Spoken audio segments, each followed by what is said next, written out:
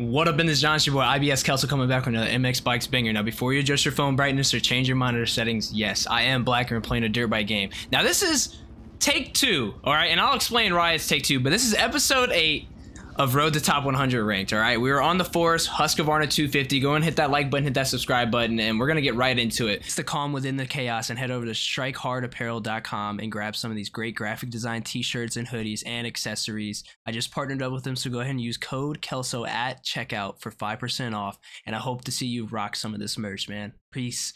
But the reason why this is take 2 is I actually got on about an hour ago, or 30 minutes or so, and we were on Washington, and I actually was ready to do it. It was a wet track, crazy, and you guys will see it in a short form. But yeah, literally took off, got hit, got stuck in a fence, went to reset, and got stuck in another fence.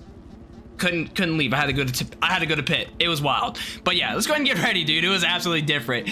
See, can we get the whole shot in here, man?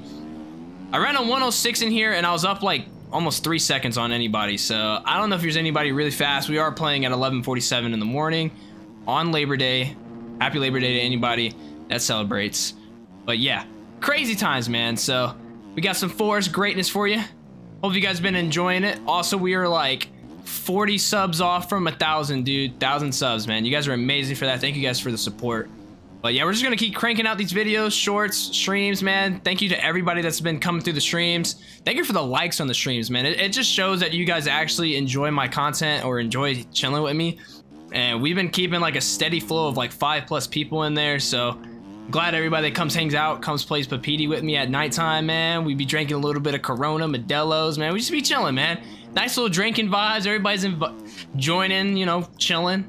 But on top of that, I was told to try to test out the factory bikes more, kind of like go on those Papiti servers. So let me know down in the comment section if you would want to see like me still work on the Road to Top 100, but try the factory bike edition. So I don't know. I think it'd be fun. I think I'd definitely try it. The only thing that I hate is that there's literally only one bike in there, so it's like almost everybody's in the same playing field, to where almost like, I don't know how to explain it. It's almost like, you know, everybody's using the exact same bike, same power and all that. It's gonna just be determining on who's better at the game at that point. So at least here, everybody's putting their bike of choice and you can choose their own power. So I don't know. It may be different. I may be telling a lie. I may not know too much information on it, but let me know down in the comment sections if that's something you would want to see. But I've been having fun with just the OEM in general. It's not that I hate the factory bikes or anything. Oh, shit. Oh. Hey, but yeah, but as we move in, kind of already like got 6 seconds on everybody. I don't know, man, just my Papiti grind's been kind of funny at times, dude. Like, I'll literally be up like 300 and then I'll start streaming and get a little drinks in me, and we'll have to play Winchester, or we'll play some odd map going on in the rotation, and I'll literally just get ganked off the start. So like, it's a win-lose type of situation in Papiti right now, especially when you got the 450 riders coming out. Then you kind of like realize if they got the consistency, you're not cooking. You're not cooking any type of meat on the grill with those boys that have consistency. So you're not looking for first place. But as always, my goal is never first place. It's always, you know, trying to get podium, trying to either maintain a podium or get points through a top 10. So, but I realized that as I go up in points, you know, top 10's not gonna cut it. Hell, not even top 4. You know what I mean? I gotta be in 3rd, 2nd, or 1st to get points. So I probably will never still make the switch. I think I'm just gonna have to say that I can make it to top 100 only on a 250. But I know there's crazy people out there that join with a 450 and are nuts. But I mean, for now, I'm proving the point that this bike can get her done, man. The HUSQVARNA is that freaking bike. So, yeah, I don't know. Beyond that, easy cookie cutter kind of race right now. I thought I'd just, you know, keep going out with the episodes. I do apologize. This is like not boring, but at least you guys get to see my progress and see me ride. I mean, a lot of people enjoy seeing me ride the HUSQVARNA just to see like my progression. I am almost at 400 hours as well.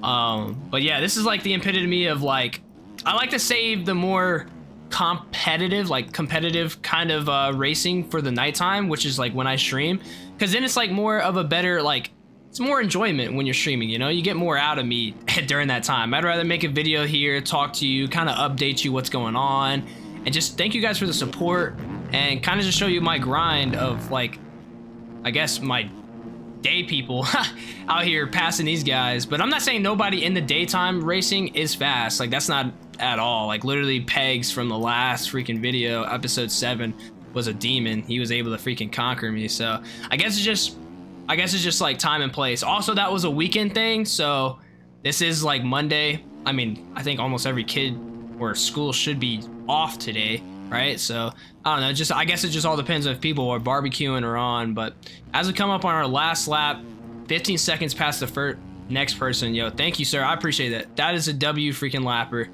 Thank you so much. Give you that little wave again, man. You guys, man, that right there is like the blue flag situation, dude. Right there. If you guys have not understand what flags are and you're being passed, like that right there is a W, man. You literally get so much respect for moving out of the way for people, because you don't want to mess anybody's race up, and I don't want to mess your race up, because at the end of the day, you are racing as well, and you're trying to better your own craft, you know. So, you know, just move out of the way real quick. Take the outer line, the less faster line, for just like a literally a split second, so I can pass by, and you're right back on the groove. But yeah, man, that's all I can say on that one. Shout out to ESR, MTN. New gear skins, new bike models are coming out. Should be fun.